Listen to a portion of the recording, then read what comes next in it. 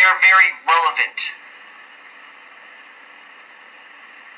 Because what the devil did is he kept people in a dream state because that's where they felt most comfortable in. Because they couldn't accept reality for what it is. Truth is a hard pill to swallow, and the majority of people can't swallow it at all.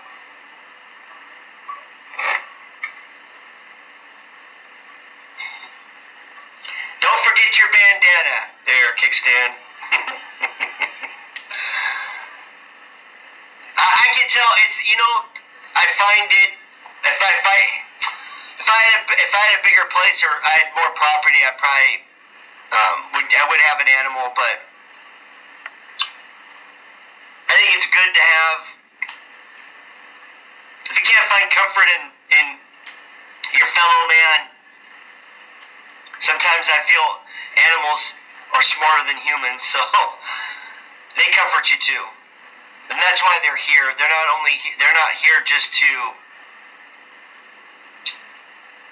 you know, be walked and stuff. They're here to comfort us.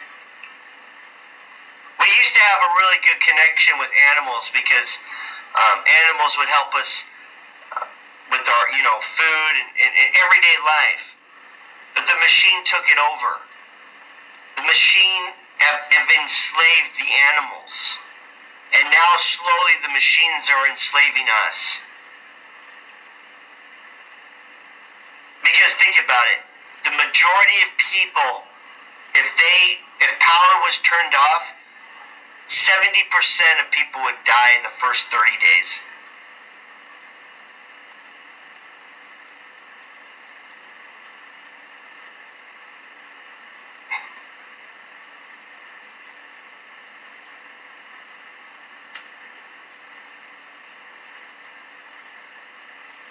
Well, the thing is, logos, you know, on your shirts and stuff, well, logos is a Greek word. It means gods.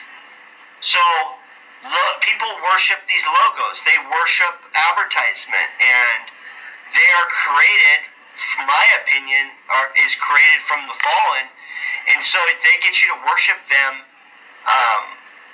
through other means, through your ignorance, to your naive thinking, to your ego. I'm building a chicken coop right now. I'll show everybody after it's done.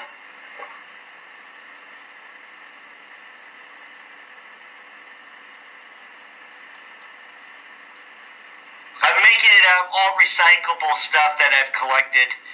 There's some pieces I probably will buy at the Habitat of Humanity store, but other than that, it's going to be, I think it'll be about maybe $200 in material.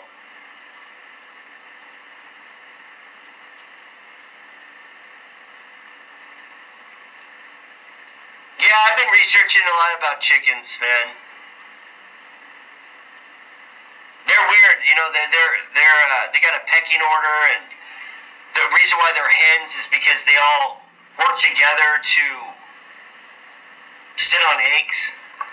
Their ears are behind here, and usually the color of their ear is what color their eggs are.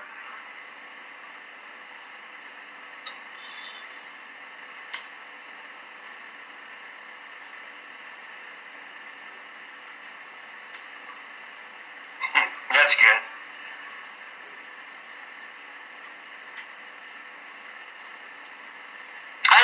I like to watch chickens when they scavenge for food, because they got these big, you know, feet, and they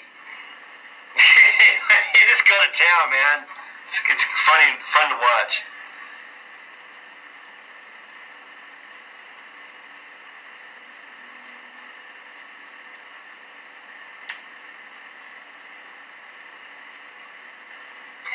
They go to bed. When sun goes down, they know when to go to bed, and you have to lock them up. And you know, they like perches, and the perches, they like round perches, and it's usually about 3 inches, no more than 3 inches for them to perch, because they don't perch with their legs. They perch on their basically their sternum, and that's how they perch. So the 3 inches gives them a good base for that. And I'm talking about not completely round, but like kind of like an oval, so it's comfortable for them. Trust me, I've done some research. It's going to be a cool chicken coop.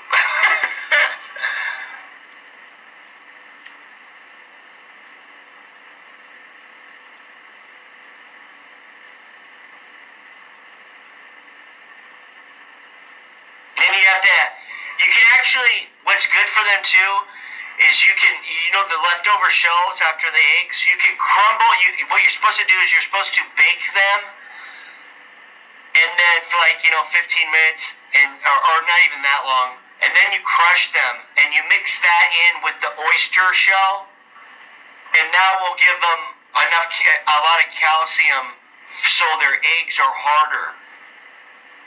But you have to break the eggs up, because if you don't, they'll start eating their own eggs.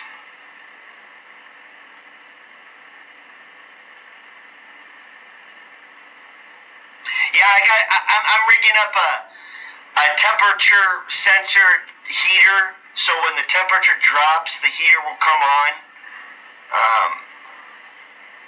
I've got some cool ideas about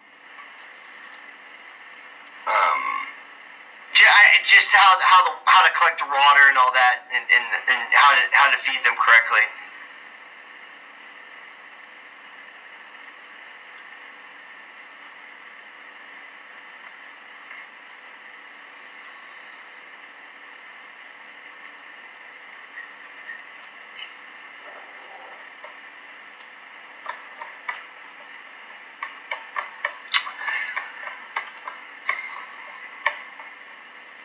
I'll show everybody the backyard that I did too for this lady. It was like a jungle, and I turned it into a garden over the summer.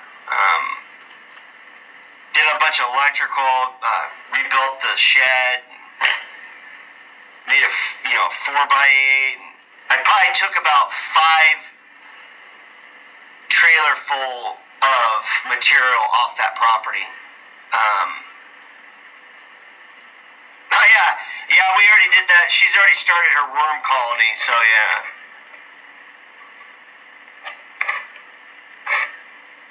But I'll show people pictures of that too, because that's where the chicken coop's going to go. And you'll understand exactly.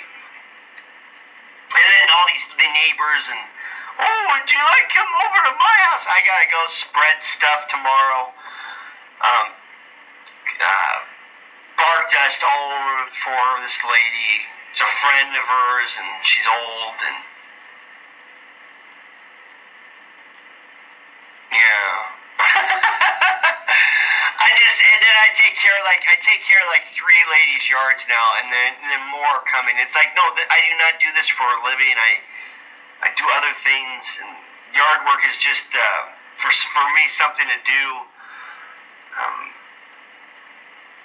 I enjoy working with my hands and being busy.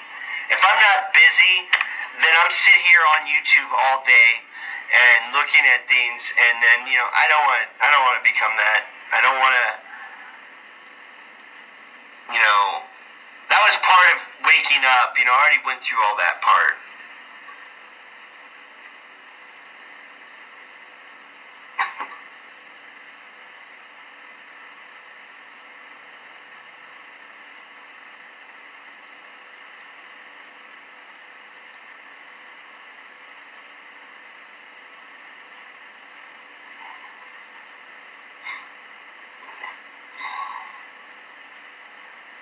I did this. I worked on this lady's house yesterday, and she bought it. Her and her husband bought it probably 15 years ago on a foreclosure. There's a bunch of problems like plumbing, electrical, roof, framing. I made a punch list for her the other day to help her out. collected $14,000 for him. Actually, I collected the $14,000 for the job that I did, and then told her that, and then gave her a list. Nice lady. Girly girl. She broke her foot in Maui, and she was wearing a high heel with a boot. Just walking around, going to work. So funny. Not even with a broken foot, she couldn't give up that high heel.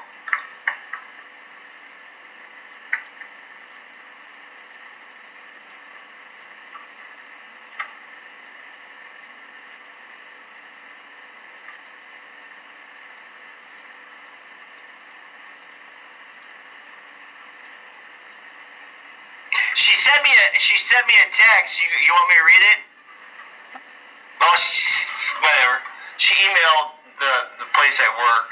Whatever. No, she emailed me and then texted. I'll read it to you. It's funny.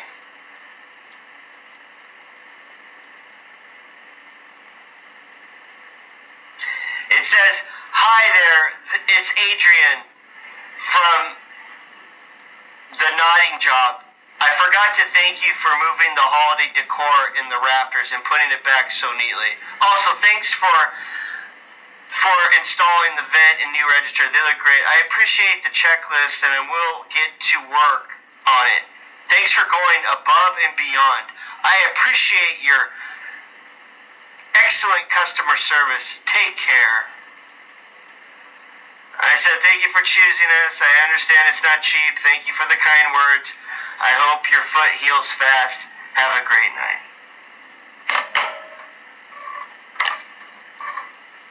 That's like the second one this week. Like the customer and the owners of the company. They just like, oh gosh, it's funny.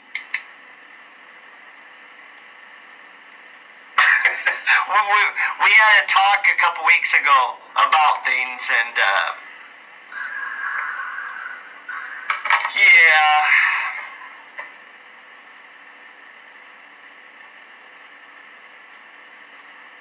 it's just been back and forth. It's pretty funny.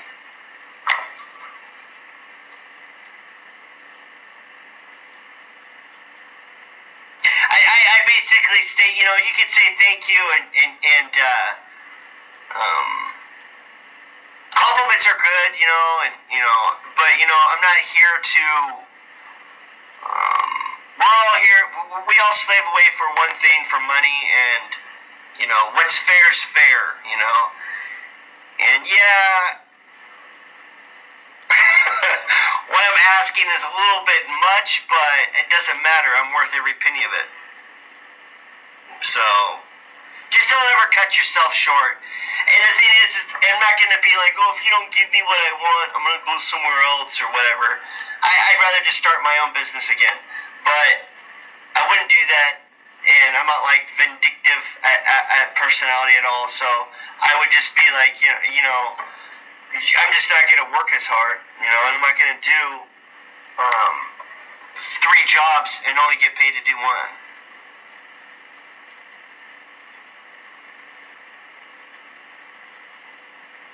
Micromanaging 4 other workers and then running jobs and laying jobs out and doing jobs, and it gets old, man. That's why they're like, hey, will you go lay this job out today and or do a walkthrough and have the day off? Well, I couldn't do the walkthrough till noon, and the job was like 30 miles that way. So I got off like at 3 o'clock, it's like, but I went to the shop at 9. So basically I did work a whole day. I just was just in bits and pieces. So it's not like you gave me the day off.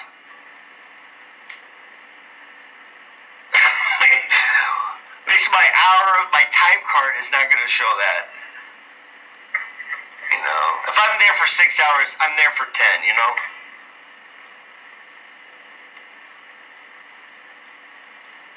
Any questions? We're just hanging out. It's kind of cool. No trolls, and I'm happy about that. See, that's what I like when I just like do my own thing and I do things spontaneously. They don't come in. Yard work. That and I don't know. I'm gonna get ready for winter. You know, I gotta go. I'm gonna do some. I don't know. I gotta do some. Get ready for winter. I gotta do stuff around here, prepare it, and I want to sell my car. I'm gonna get that thing ready. I want it out of here. I don't want the Honda anymore. I'm done with it. I gotta get rid of it.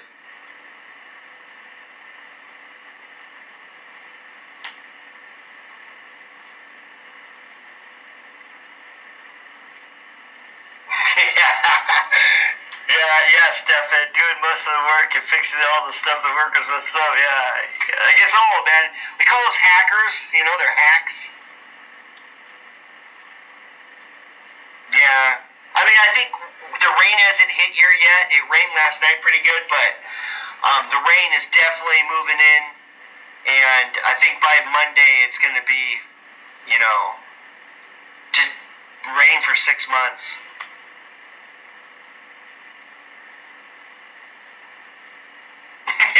Yeah, I'm there with you, Kickstand.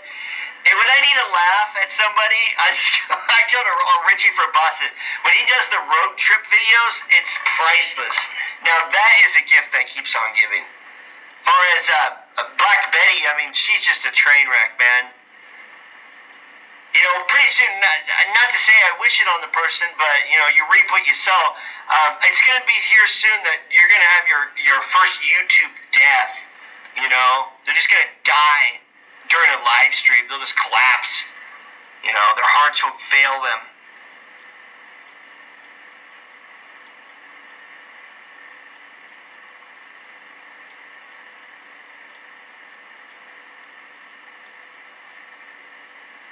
I think she has multi-personality disorder.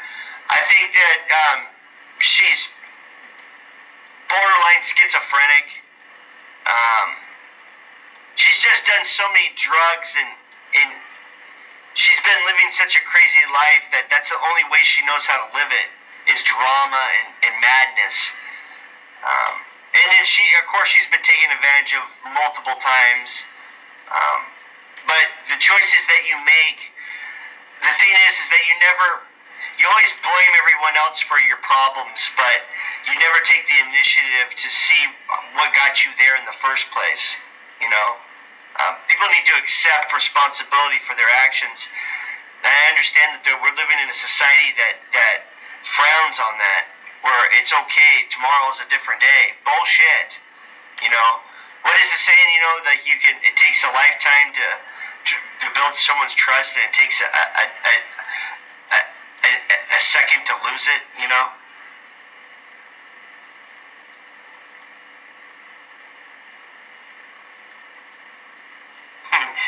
Yeah, I mean, I went after our RFB. I'm probably the only one. I think I'm the only person that he mentioned. He called me Bartholomew Garbage, but you know, I have a channel called that, but it was pretty close. I really got to him. But by his own words, by you. I only used his own words on him. His own words. You know, condemn you. So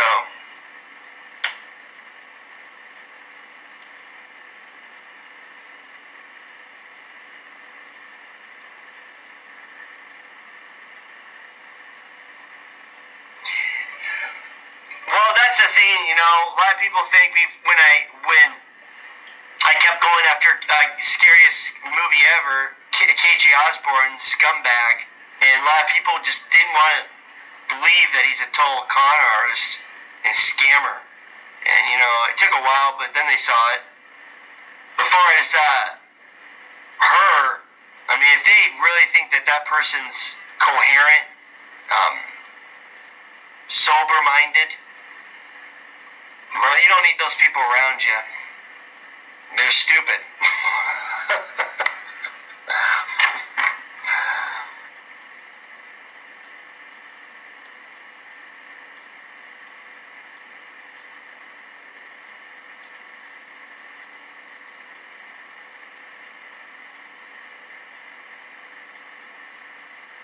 But that's it, man. I'm going to call it. Thanks for hanging out. It's always a pleasure. Just email me, Kickstand. Maybe we can do a hangout. Johnny, if you're still here, I'm going to try to reach out to you again. I'd love to talk to you too off this YouTube thing. And if anybody wants to email me, you know, ask questions, you know what, everyone to see, here it is.